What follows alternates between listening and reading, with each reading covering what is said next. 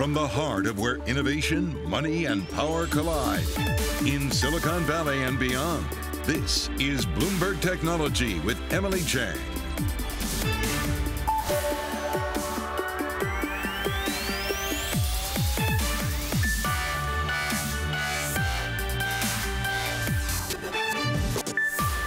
I'm Taylor Riggs in New York, in for Emily Chang. This is Bloomberg Technology. Coming up in the next hour, it is a choppy day of trading, full of ups and downs. The S&P 500 now having the worst 2 days since June of 2020. Plus, of course, the deal is on, well, at least according to Twitter. We'll get the latest insight from inside Twitter as the company says it is not backing down from that $44 billion takeover from Elon Musk. And as retail stocks slide over ongoing inflation fears, what does that mean for the secondhand market? I'll be speaking about that with ThreadUp CEO James Reinhart, including why he expects the secondhand market to double in the coming years. We'll get to all of that in a moment, but first let's get a look at the markets with our very own Ed Ludlow in the place I miss most. I left my heart in San Francisco, Ed.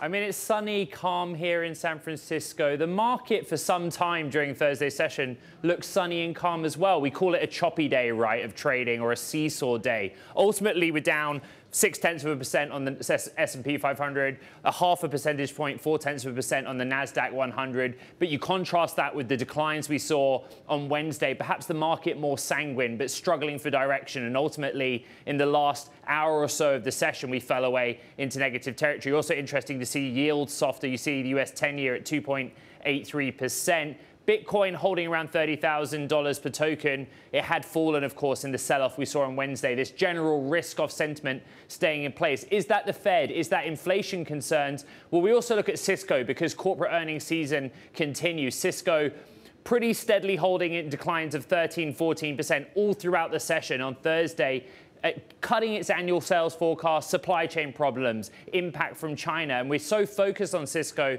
because it's really a proxy or a barometer for corporate spending. When corporate America wants to invest in itself, Cisco tends to do well. So cutting its sales forecast, it's an interesting forward-looking one. After hours, we're also looking at Applied Materials, key chip maker, of course, lower, a little lower actually by around 2.5%. It had been down as much as 5.5%. A very similar story. It gave a tepid forecast for the current quarter and says the supply chain issues around semiconductors are still there. In some cases, suppliers are running at 50% of capacity. Those are not the things we want to be hearing when we're also worrying about global growth and a recession. Very quickly, Taylor, two big Bloomberg scoops on Thursday that I want to talk about and we will talk about later in the show. First of all, Twitter hire. You mentioned it. According to sources inside a meeting and all hands on Thursday, a Twitter executive said, A, the deal with Elon Musk is not on hold. B, there's no such thing as a deal being on hold. Another big scoop, Apple, actually one of the big laggards during Thursday's session, down 2.5%. But according to sources at a recent board meeting, Apple presented its latest virtual reality headset. You know what they look like. You know what I'm holding up. And that's a sign that it might be a new product that's on the horizon. We need more of those hand gestures from you, Ed. Way to make it interactive. Really appreciate it. Our very own Ed Ludlow. Want to stay, of course, on these volatile markets and welcome in Jason Tauber, portfolio manager for Neuberger Berman and of course, the Disruptors ETF. Jason, what do you make quickly of just sort of these volatile markets, particularly within your world of technology as well? Well, you know, it's interesting. If you look at tech overall, it's actually outperformed on a one-year basis. We have to remember that tech was really, really strong in the back half of last year, and particularly, you know, Microsoft and Apple, which make up a large percentage of the tech index. The first half of the year has been tougher. There have been some high-profile disappointments, you know, Facebook, Meta, Amazon, Netflix. But I do think within our universe of disruptive companies, it's been interesting because in the last 2 days of pretty significant downdrafts in the market, we've seen significant outperformance. And we have to remember that mid-cap tech and mid-cap growth specifically has been under a tremendous amount of pressure for the last 12 months. and we may be close to finding a bottom, at least on a relative basis. Interesting. So when you talk about some of the mid-cap technology companies, I think of a few headwinds. Rising rates, of course, sort of the classic headwind that we know with some of these long-duration assets. And then smaller down the scale, maybe the less healthy the balance sheet. When you're thinking about the fundamentals and growth at any cost doesn't work anymore, how does that sort of impact the way you're looking at these companies? Absolutely. That's a great question, Taylor. We've always been very, very focused on free cash flow. So even though we're interested in innovative, disruptive companies and, a lot of their earnings could be out in the future, we also want to see free cash flow as soon as possible. And we want to own businesses that are in really strong strategic positions. So this isn't a fear of missing out portfolio. Within mid-cap growth, there's actually a lot of interesting names that have free cash flow support. So we're talking about 2 to 4% free cash flow yields, companies like ZoomInfo and Zendesk. Within medical technologies, companies like Dexcom, Intuitive Surgical. And I think that investors are starting to realize, hey, I've been paying higher and higher multiples for consumer staples companies for safety. They're only really giving me a 4% free cash flow yield. And the reality is these costs are going to hit them disproportionately. So I think that's what we've been seeing the last 2 days, is that the real economy stocks are really going to be hurt by inflation. So there's too many investors hiding out there, and we may start to see a rotation to some of these, skinny balance sheets, high pricing power, high intellectual property businesses that exist in the in our disruptors portfolio. Within that portfolio, how sort of defensive do you feel like you need to be, and making sure that you're also cash on the sidelines for better opportunities? But cash, of course, after inflation is a money loser. Yeah, great question. I wouldn't say that, I don't want to make a call on the market. Do have concerns of how is this inflation going to kind of filter through our economy and particularly hit consumer spending over time. We're obviously already beginning to see that show up pretty brightly in Ross stores and Walmart and Target, et cetera. So I would say our portfolio is definitely tilted in the healthcare sector. So we do want to be a little defensive from that standpoint. But even those names, if they're high growth, they are down a lot from where they were, 9, 12 months ago. And as I was saying earlier, they're starting to kind of bump up against pretty interesting valuations where you can get, 2-3% free cash flow yields for a company that's growing the top line at 20 to 30%. And if we enter into a kind of stagflationary environment and real growth becomes elusive, I do think investors are going to come back to companies like this. Interesting, though, I was speaking with Anastasia Amoroso earlier of iCapital, and she said maybe not always looking at valuations is the best way when you're thinking about investing. How much are you really looking at valuations versus then just some of the other big technicals and just sort of the mass sell-offs and indiscriminate selling where valuations look good, but the market, frankly, doesn't seem to care? Yeah, I think ultimately, as they say, the short-term market's a counting machine, voting machine, long-term a weighing machine, and ultimately valuation is going to matter. One of our companies in the portfolio that I mentioned, Zendesk, has private equity interest that's been kind of broadly reported. I think you could start to see more of that in the kind of disruptive innovation space. So I think we have to stay focused on valuation and owning good businesses that are disruptive. Sounding like a good CFA charter holder that he is, focused on those valuations. I'm a member as well, and I'm understanding, of course, what that means. I think when we talk about the bubbles, right, and some of the hysteria in this market, it really was SPACs as well. We understand the disclosures when you think about an IPO wanting to raise capital. Was the SPAC market one of the first indications of a little frothy, a little bit over our skis here when we were taking a look at the peak market bubbles?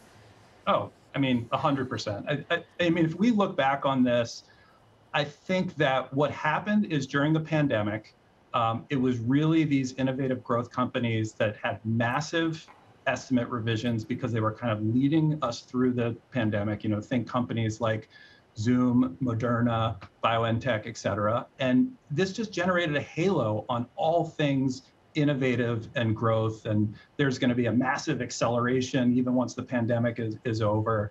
And I think that there's a lot of herd following that goes on in the market. And I think the equity markets, our friendly investment banks, responded by taking anything public that was remotely innovative. A lot of these companies went public way too early. And frankly, when we look at the fact that small cap growth underperformed large cap growth by 25 percentage points last year, the most since 1999. And I think a big part of that is just all the supply that was pushed into the market.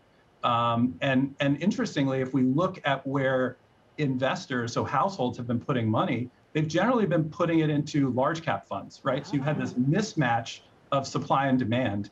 And that's one of the reasons why I think, kind of the mega caps kind of led in the back half of 2021, while some of these, this mid cap space was being decimated. Quickly, quickly here. We only have about a minute left, Jason. Curious to get your thoughts on if this is a U.S. story. We've heard a lot of calls that China tech, for example, uninvestable.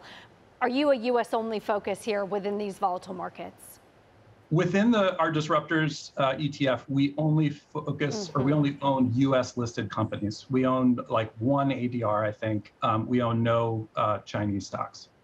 Really appreciate it. Jason Tauber, Neuberger Berman, Disruptors ETF Portfolio Manager, really keeping us up to date on all things big tech and these volatile markets. Coming up, with investors significantly pulling back in some of the software stocks as well, we will be speaking with analyst Rishi Jaluria of RBC Capital Markets, how this might affect some of those quarterly results next week. This is Bloomberg.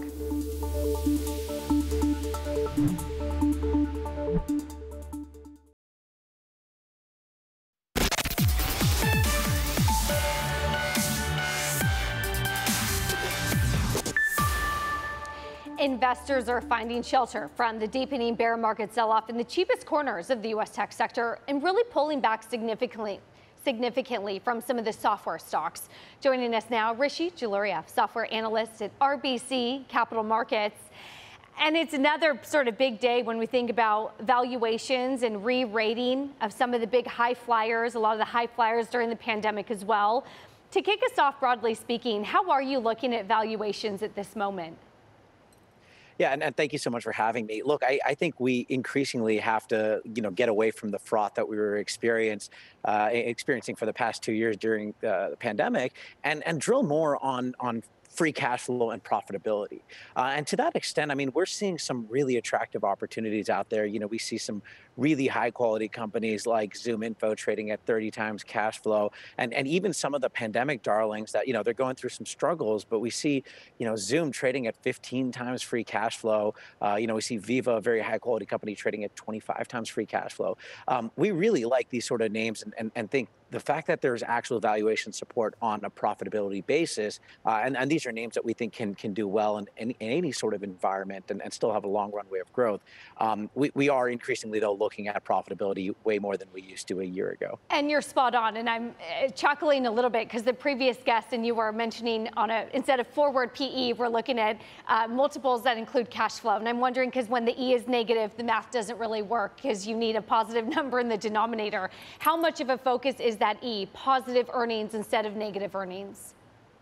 Yeah, look, with SaaS companies, I think free cash flow matters a lot because of just the dynamics of how revenue recognition works, right? They're subscription businesses. And so you have to look at free cash flow rather than earnings. I mean, you obviously still have, high quality businesses that you can value on earnings. Microsoft, for example, trading at 20 times forward earnings, and that's GAAP earnings at that. So you definitely have businesses where you can look at earnings, but the reason we always look at cash flow is, number one, it's a metric that is really hard to manipulate, unlike earnings, and number two, because of that whole subscription dynamic I just mentioned. What do you make of the big sell-off? Looking at your coverage list, Salesforce, Microsoft, you think Microsoft, massive, strong balance sheet, huge free cash flow, as you mentioned, strong debt ratings. The indiscriminate selling that's been going on in the market, what is that telling you about the future path forward for even these super strong, healthy companies? Yeah, look, I think you hit it on the head. It is indiscriminate selling, and I think what is happening is investors are just fearful, right? And it's more the uncertainty that's killing everything. If we were actually in a 1990 style recession right now, I think there'd be a lot less uncertainty. But it's the unknown. Is it are we heading into a recession? Are we not? Is it going to be like '08? And I think that's what's making investors just sell off everything software, along with the fact that all these stocks benefited during the pandemic. And I think it's time for investors to take a look and say, look, let's separate, really what are quality businesses from those that aren't, and where have investors been throwing out the baby with the bathwater. So that's what I really think is happening here, but I think it is creating some opportunity. What are those opportunities then for you within your coverage list? How are you thinking about the strong companies going forward? Yeah, look, we're bullish on Microsoft, right? For example, it's pulled back 30% off the highs and trades at a very reasonable valuation, and it's one of those names that should do well in even in a downturn, right? Viva is another name we like, and in fact they sell to healthcare, which is itself a very defensive sector. HubSpot is another name that we're taking advantage of on the pullback, right? These are all companies that have profitability, that you can value on cash flow, have multiple growth drivers to continue growing, and names that, again, especially Microsoft and Viva, should hold up really well even in the event of a recession.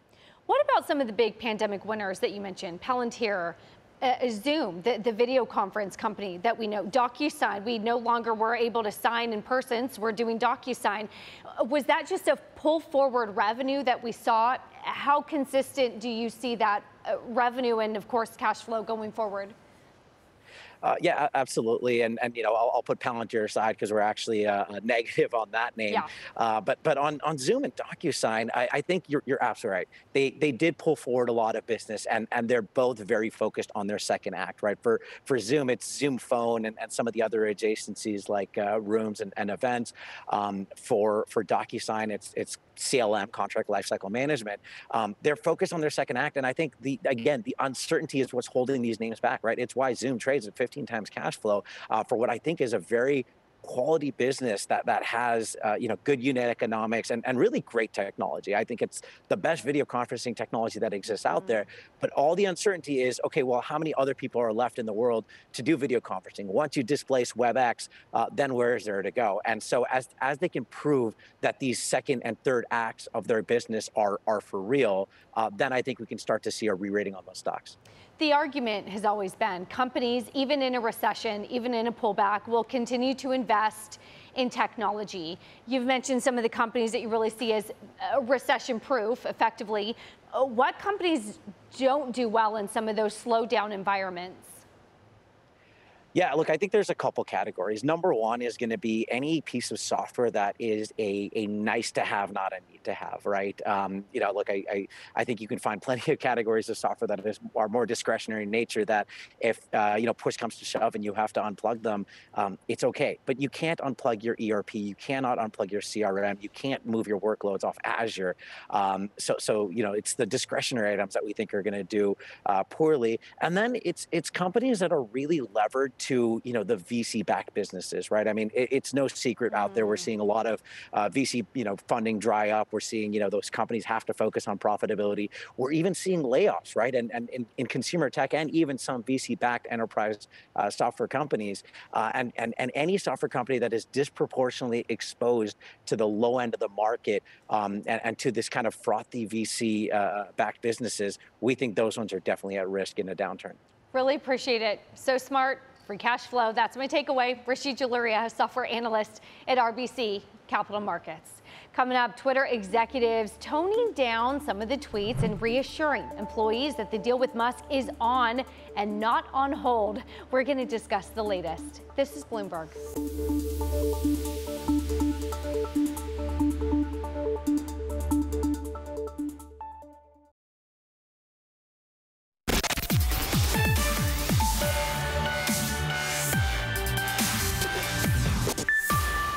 Time now for a Bloomberg scoop. The Twitter takeover drama continues as executives telling employees that the deal with Elon Musk, it is not on hold and it is moving forward as planned with the agreed upon price.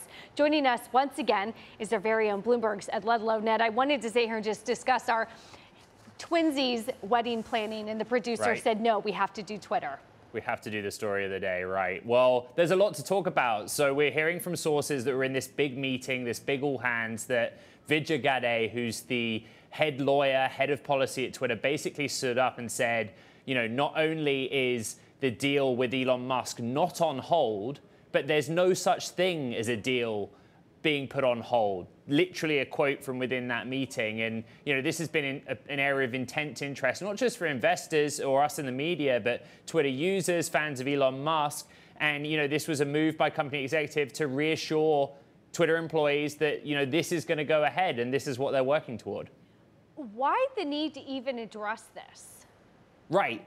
Let's go back to basics. Great question. You'll remember that Elon Musk tweeted several days ago that the deal was, quote, temporarily on hold because he felt that data Twitter had provided in a regulatory filing saying less than 5% of users on the platform were bots was not accurate. He felt that he didn't believe the data and evidence that Twitter had provided, and he wanted to know more. And he stated on Twitter, in classic Elon Musk fashion, that until he had more evidence, the deal was temporarily on hold, quote. But remember, Bloomberg reporting as well that according to sources, in the background, whatever Elon Musk is saying, his advisors, his bankers were getting on with it, you know, working with the other side, working with Twitter to get this deal to happen at the original price, which, to remind our audience, $54.20 per share to take Twitter private at a valuation $44 billion.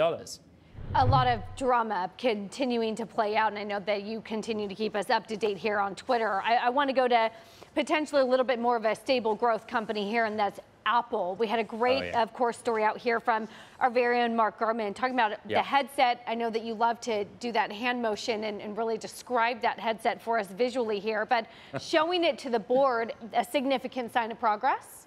Right. We're talking about a virtual augmented reality headset. You know, I don't have a prop, but basically sources saying that the latest version of this device was presented to the board recently. The board meets 4 times a year, but that's a pretty good sign that it's at a stage where it could be real. It could be the next big thing. You look there at that pie chart, hardware so important for Apple, 80% of revenue, but the iPhone dominates. What's the next generation of product? How can they boost services revenue? Well, augmented virtual reality is one way of doing that. And so, you know, we're hearing that this headset has amazing processing power, the same kind of chip power, semiconductor power that its latest generation of Macs has. And in previous years, they've tested their software on competitor headsets. This is a market dominated by Meta, right? The Facebook parent and its Quest 2 device. So can Apple catch up? It's very exciting. Have to get your hands on the chips first. Very appreciated.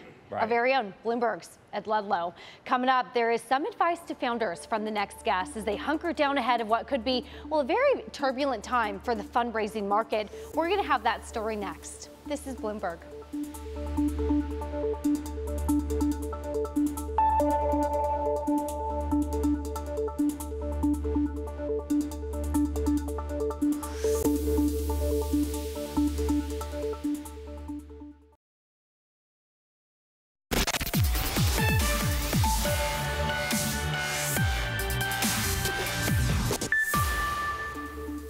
It is the single most efficient competitive market in the world, hands down. We should think about how do we have far more companies be public companies where their success is enjoyed by American investors, saving for the retirement or otherwise.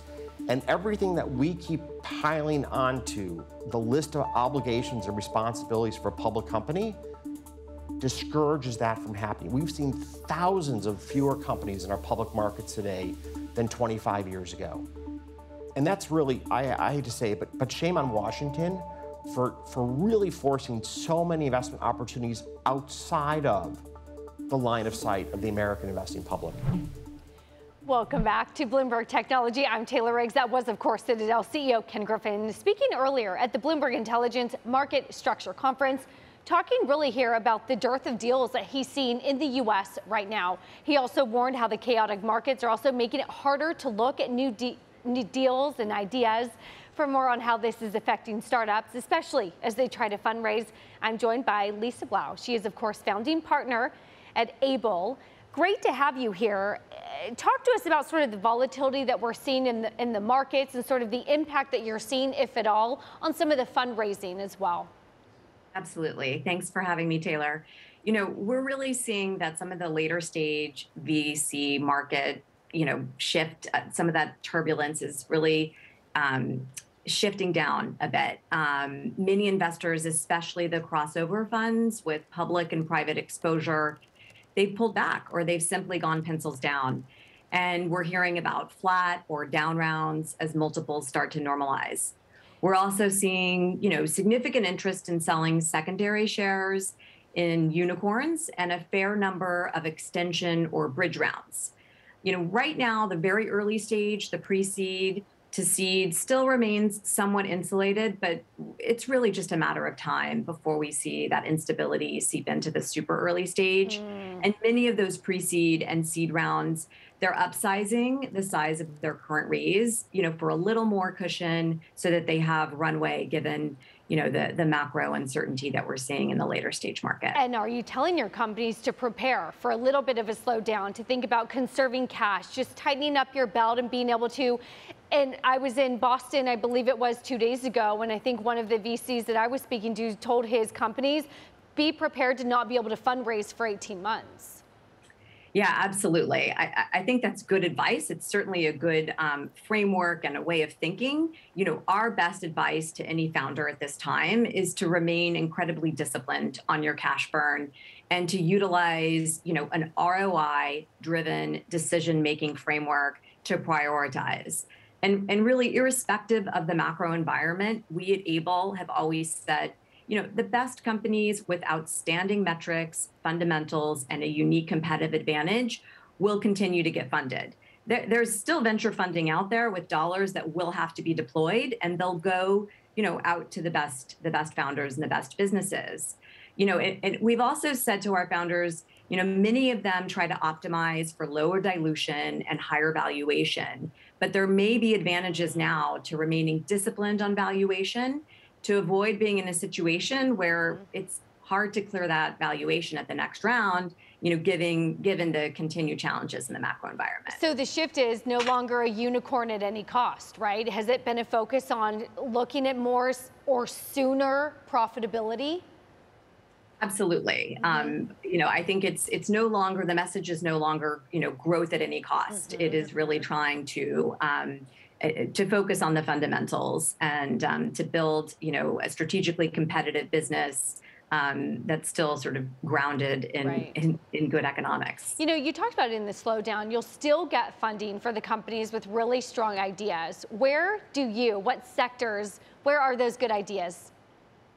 Yeah, at Able, we're focused on what we call kind of narrowing the wellness gap, right? That's the delta that's grown over the past 2 decades as economic indicators such as GDP per capita, have gone up and to the right, while our measures of overall well-being, including physical and mental health, have stagnated or decreased. So we're most focused on overlooked or underserved demographics where there's been historical stigma. So one area that's been very active for us is mental health. We've invested in Spring Health and Alma and Little Otter. 1 in 5 U.S. adults and kids suffer from a mental health or substance abuse issue in any given year, but over half have never received treatment. The stats really speak for themselves, but it's also an opportunity that's ripe for technological innovation, given the significant supply and demand imbalance that we see in this sector specifically. So I think it's 60% of counties in the US, including 80% of rural counties, don't have a single psychiatrist. And the number of psychiatrists entering the profession has been trending down. So our thesis is that technology can really help unlock a lot of value and opportunity there. And I hear you, but also coming out of the pandemic, this also felt like such a competitive space. I mean, you get advertisements all the time of all of these different mental health apps here on your phone. So how do you also then differentiate if there is the need, but it also kind of feels competitive as well? Yeah, absolutely. I think kind of going back to, as I said, we've really focused where we think technology can make a big difference, particularly in the mental health sector. So we've looked at tools that make the mental health providers more efficient in managing their care. We've looked at services and technology that allows personalization for an employee to determine, exactly what care, what mental health modality is most effective for their needs. We've also looked at digital services that allow those in rural geographies, as I mentioned before, to access quality care virtually. Another so that's great, how we tried to differentiate. Yeah, no, wonderful. And I think another great thing here I'm reading in your notes is, of course, backing female entrepreneurs. And if there's sort of a big takeaway from 2020 and the pandemic, it all forced us to stop, slow down, and look around at equality around us. And certainly in your world, you're doing that as well. How are you looking at investing and supporting female entrepreneurs? Absolutely. That's been central to our thesis and our work since Able's inception. We have about 70 companies in our current portfolio, and 60% have a female on the founding team. But we've always said that we really invest in the most talented founders, and they just happen to be women, right? Our sectors that we focus on are consumer, their health, their care. Women make the vast majority of purchase decisions. And we as investors, we're really looking and talking a lot about founder product fit. And we're looking for entrepreneurs that have lived experiences that uniquely qualify them to solve the problem. So, from our perspective, understanding the female point of view is really critical to success and to scale. And there has been progress. Last year in 2021, women raised more venture dollars and executed more exits at greater valuations than at any point in the past decade. But the percentage share of funding to all female founding teams declined for the second year in a row. So, the reality is we need more diverse perspectives, more women in decision-making roles at investment firms, because, it's not just good work, it's good business. Women on founding teams, those teams perform 63% better than all male founding teams. And women-led teams generate, like 35% higher return on investment than all male teams. So this is not charity. This is good investment work. Really appreciate it. Good investment work is from Lisa Blau, founding partner over at Able Ventures. Really appreciate it. Coming up, closing the gender gap, something that we were just discussing, and now doing that in the digital art world. My conversation with, one of the biggest artists in that space. That's next. This is Bloomberg.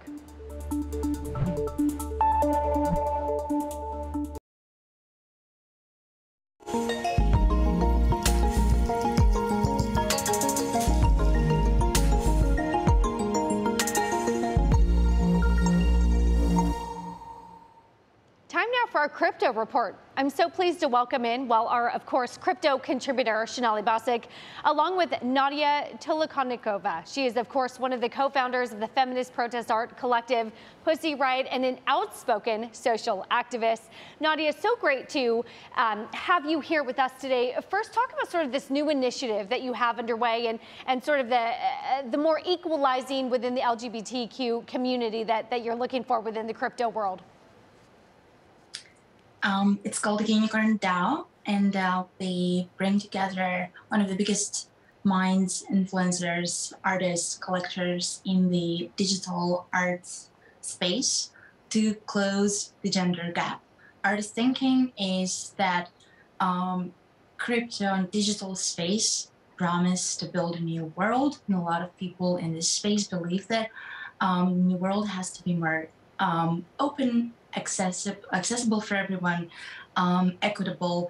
And we believe that if we bring together in the room one of the most influential people in the space, people like Beeple, Sia, Bored Apes Yacht Club, Grimes, Pussy Riot, and a lot of other prominent artists in the space, then we are going to be able to establish a new paradigm.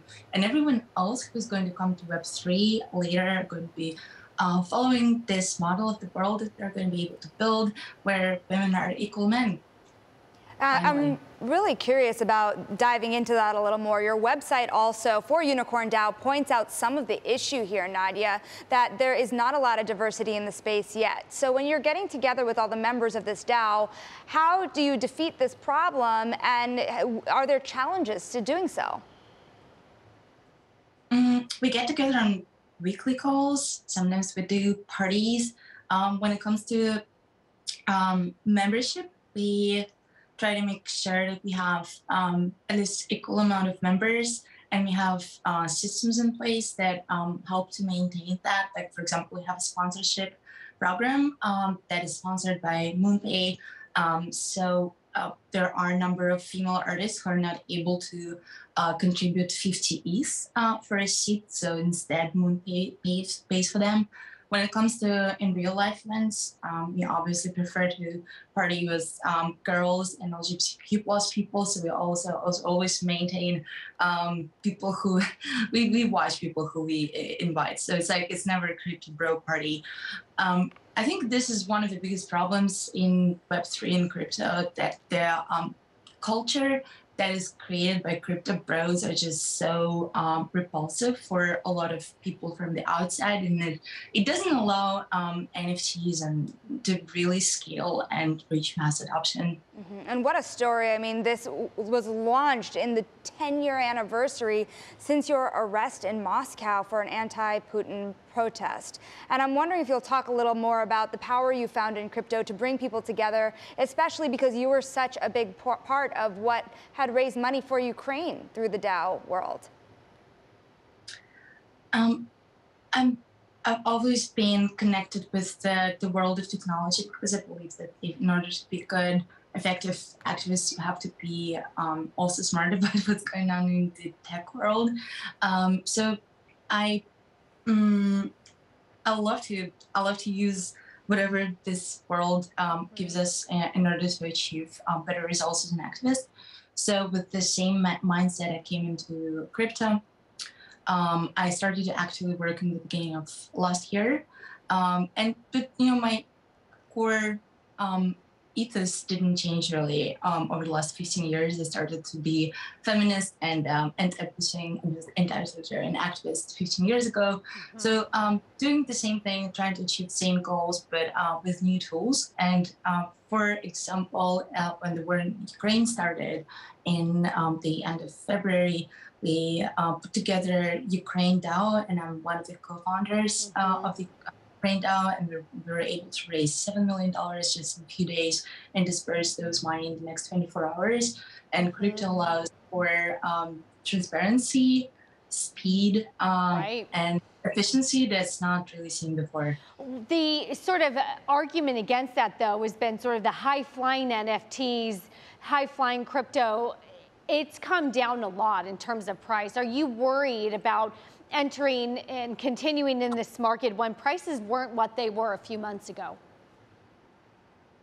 I'm not worried, because I'm here for different reasons. I'm looking at crypto as a tool for activism, and nothing really changed in that instance. I also think that there are a lot of use cases of Ethereum applications for building better governance models, and the founder of Ethereum, Vitalik Buterin, he talks a lot about that. So I'm actually looking forward for decoupling lust for money and crypto, and looking at crypto. And I think this current market allows us to actually take a look at crypto and try to find something better and more interesting, deeper than just means to get rich. Speaking of deeper reasons for cryptocurrency, one of the things that your DAO has talked about is reproductive rights and what you've called the Summer of Rage in the release out here. So how do you see that playing out for members of the community to really talk about reproductive rights in the United States? We are working currently on the auction with Christie's, and the auction is going to be revolving around the topic of reproductive justice, and big portion of what we're going to be able to raise, we're going to be donating to various reproductive justice organizations in the US. And also we are in conversations with various organizations like Planned Parenthood and Women's March to see how we can actually help them to onboard their members to Web3, to hopefully provide them better governance tools and also fundraising tools for their goals. Really appreciate it. Nadia Tolokonikova, of course, and our very own Bloomberg, Shanali Bostic. Really appreciate both of you joining this program. Coming up, it has been a hard week for retail stocks. We're going to be speaking with James Reinhart, CEO of online thrift shop ThredUp, on whether they're seeing consumers pull back and, of course, the trends across secondhand apparel. This is Bloomberg.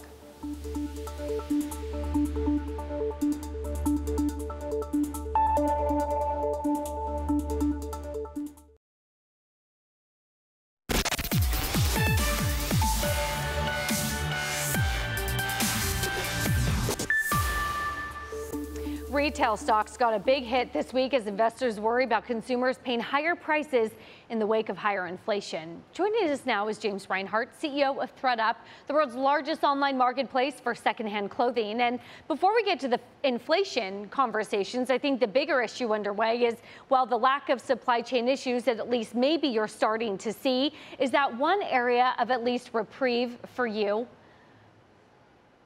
Yeah, definitely. I mean, we don't have exposure to China, so we don't have exposure to international production. Of course, we still are dealing with freight and labor costs here in the U.S., but certainly it's nice to be in a market where, everything that we're selling back to the American consumer is being sourced domestically, from the American consumer. So that does give us some insulation, Taylor. Talk to us then about inflation. Huge concern. And, one of my bigger concerns is if Walmart and Target aren't figuring out how to manage it, how does everyone else do it? How are you doing it? Yeah, I mean, I don't think the Target and Walmart, it told sort of different stories about the results. I think, for us, ultimately what we see is a consumer that seems like they're getting a little pinched, right? Mm-hmm. Pinched at the pump, pinched on groceries.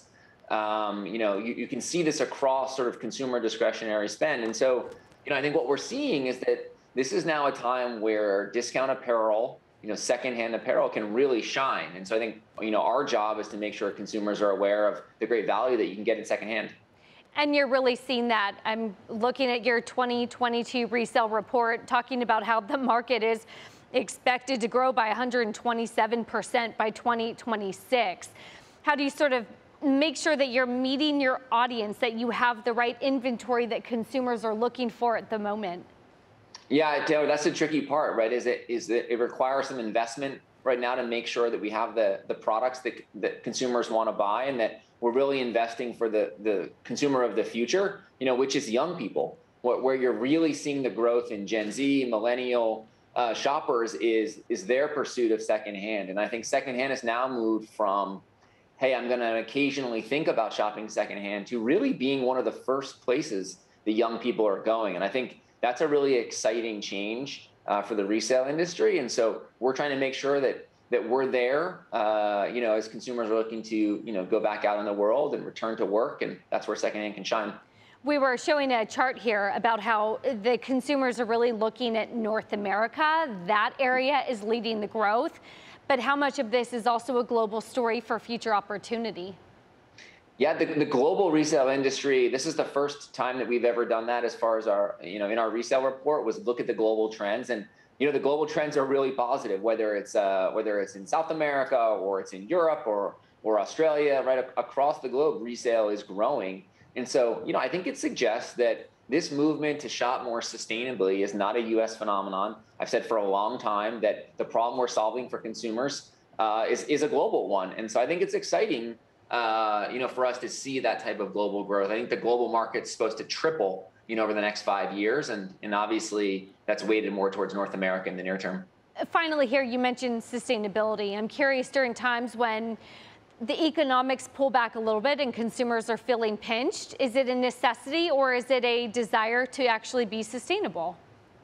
Yeah, I think what we've been trying to keep top of mind for consumers is that the ThredUp value proposition is always great brands at great prices. We certainly believe price and value is the #1 consideration at a time like this, but we always add the caveat of it's great brands at great prices in a sustainable way. And I think young people increasingly are saying, hey, I want to change the way I'm shopping and I do want to be more sustainable. And so I think, now is our time to prove that we can deliver value in a sustainable way to our consumer. Really appreciate it. Thanks for spending some time with us. ThredUp CEO James Reinhart. And of course, that does it for this edition of Bloomberg Technology. We're going to be right back here tomorrow. I hear Emily Chang may grace the building and return. We'll have to see if that indeed does work out. Also, though, don't make sure to check out our new podcast. You can find it on the terminal. You can find it online on Apple, Spotify, and iHeart. This is Bloomberg.